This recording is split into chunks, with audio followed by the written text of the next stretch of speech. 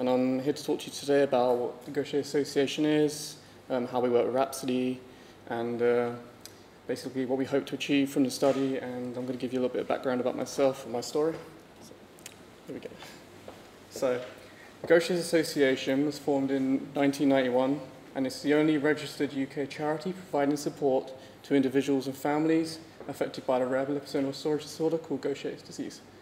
The association acts as a centre point for the Gaucher community and works alongside medical professionals, scientists and pharmaceutical industries to meet our aims.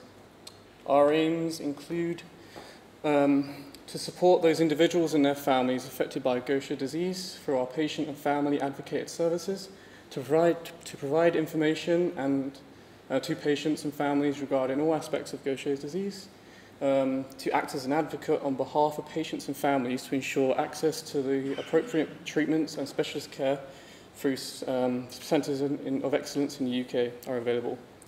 We aim to promote research in the causes, effects and treatments of the three types of Gaucher's disease, and we aim to raise awareness and promote education in the medical profession of Gaucher's disease to improve diagnosis and the impacts of the condition on patients and family lives.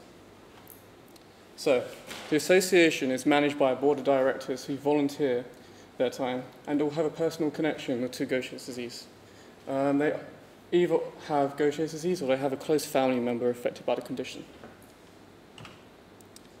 So, we've been working with Rapsodi since the early days of research back in 2011. The association has worked with members of the community whom are existing patients or carriers with the affected GBA gene, therefore at a slightly higher risk of Parkinson's disease. We assist them we review their patient information that is supplied, ensuring all the material is suitable and balanced. We correspond with newly diagnosed and existing patients and carriers of the GBA gene in order to inform them of the study. We reassure patients and carriers of the GBA gene that whilst they are at a higher risk of Parkinson's disease, they should not be fearful of the future as the risk still remains small. So our view of the study is, we believe that the research is non-invasive and does not place a high burden on participants. Therefore, we encourage patients and carriers of the GBA gene to sign up for the research. And as shown previously, it is important to have a wide variety of participants involved in the research. And it will affect the overall project and assist with future research in the future. Earlier detection of Parkinson's disease can ensure patients have the right treatment and care earlier, and meaning that they might be more eligible for clinical trials. So, who am I? I'm James Cox. I'm a Digital Forensic Analyst. I'm a Board of Trustees member at the Gauchers Association.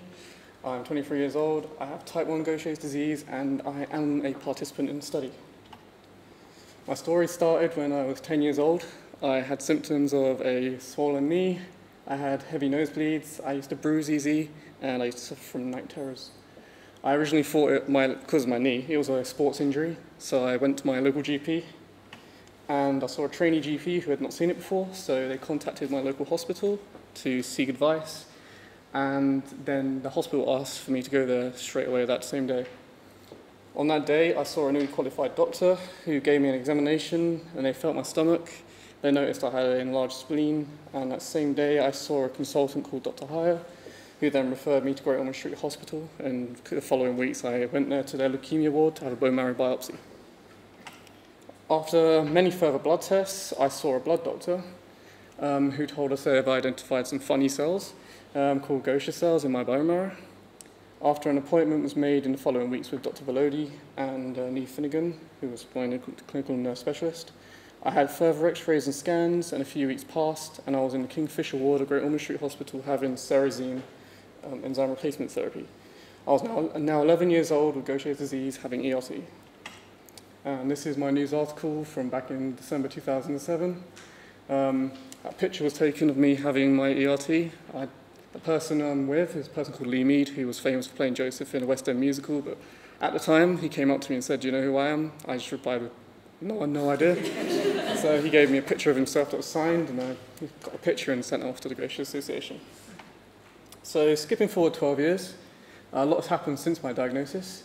I was impacted by the serosine drug shortage, and I was placed on a substrate drug and later moved to VPRIV. We were actually one of the people who found the contaminants in one of our bottles, and we got that sent off for them to rectify the issues. As of the beginning of last year, I'm no longer on ERT. I'm now on a drug called Sodalga, so I take a pill twice a day, which is a substrate drug, and it has such benefits on my life. One being that I don't have to have an infusion every 2 weeks, and I can travel around the world more than 2 weeks at a time without having to come back home for an ERT, which couldn't have come around at a better time because I finished university and I was able to start my career and get the job I wanted. That means I had to travel a lot. So why is this study important to me? After years of being on ERT, advancements thanks to research and studies helped to create a better treatment for me in the form of a pill. I welcome this study as the understanding of the two genes may help advancements in treatment. So how I think we would achieve the goal, and as pointed out previously, is to have a wide variety of participants as possible. So that would be patients, carriers, and their family members. So those of you on the study right now and are patients, or I advise you to ask your family to get involved and help us out. I understand there's a refreshments break coming up as well next, but if anyone has any questions now, or if anyone wants to approach me and ask questions, but please do.